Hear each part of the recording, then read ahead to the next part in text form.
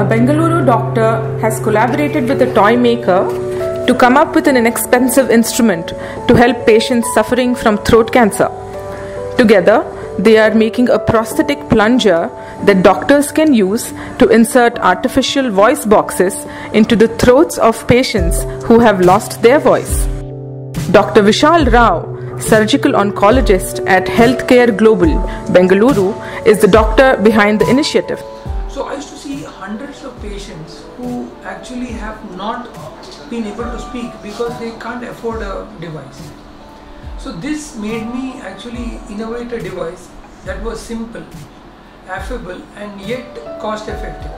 So I made a simple voice prosthesis at less than $1 of ₹50. When Rao's family was out shopping one day, his young son casually picked up a packet of tampons. It struck the doctor then that the tampon's design could help him in his work with cancer patients.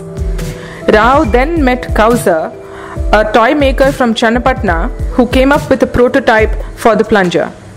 Rao has named the device Sushruta after the great 7th century Indian healer. Sushruta is the world's first plastic surgeon, he says.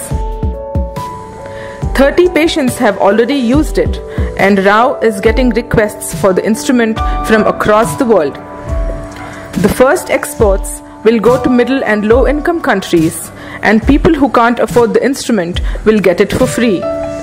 In the second phase, we will export it to developed countries for a fee, he says. Those who have had throat cancer surgery are now covered under the Disabilities Act. This instrument helps them regain their confidence and return to normal life, he says. I would love to give a small hope to nature. Yaho Shanti, Antariksham Shanti, Prithvi Shanti, Oshadaya Shanti.